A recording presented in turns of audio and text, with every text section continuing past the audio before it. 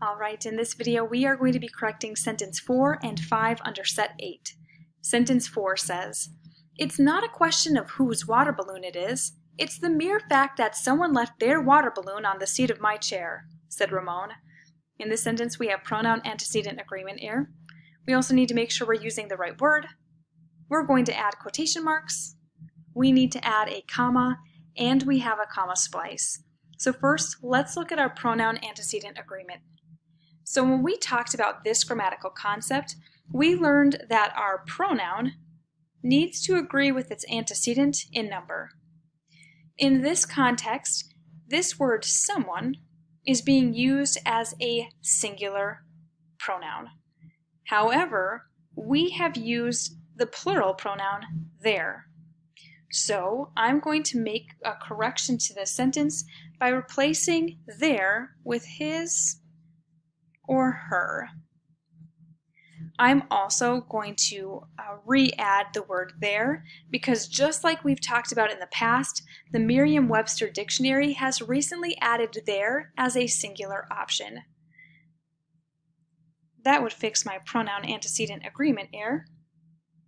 We also need to make sure we're using the right word. So to help us out, I've actually made it a note to my sentence correction sheet, and if this note is helpful to you, I would strongly encourage you to add this note to your sentence correction sheet as well. So the corrections we need to make are we need to replace this its with the version that has the apostrophe. We've also used the wrong form of the word whose. It does not make sense for us to say, "It is not a question of who is water balloon it is." So we know we need to use the other form. And we need to replace this its with the version with the apostrophe.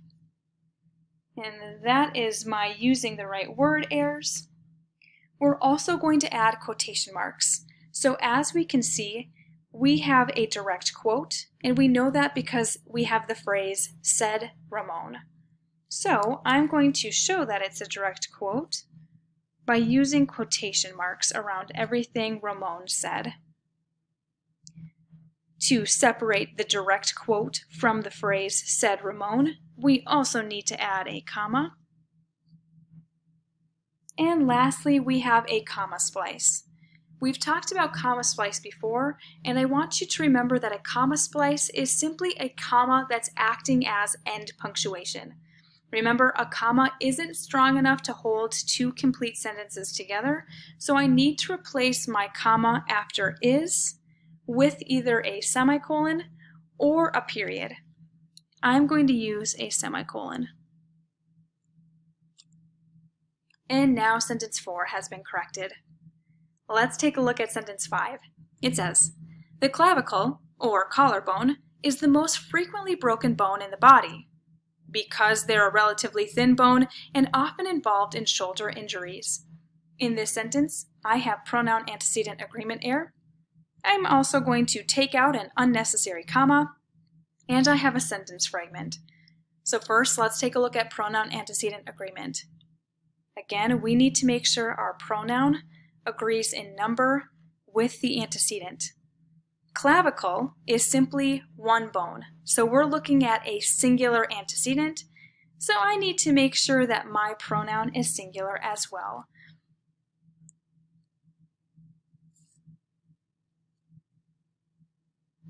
So I'm going to replace their with its. Next, I need to take out an unnecessary comma, and that's after the word bone. Now keep in mind, we do have a fanboy here. However, we only need to use a comma if we have a complete sentence before the fanboy and a complete sentence after. This phrase, "and involved in shoulder injuries," is not a complete sentence, so I don't need to use this comma. And lastly, I have a sentence fragment. A sentence fragment is an incomplete sentence. And we have an incomplete sentence here because we've separated these two phrases by using a period and a capital letter in because. So I'm going to fix my sentence fragment by taking out the punctuation and lowercasing the b in because. And now sentence 5 is corrected. If you have any questions about how or why we've corrected the sentences the way we have, please feel free to reach out and I'll be sure to answer your questions as soon as I can. Thanks for watching, everyone.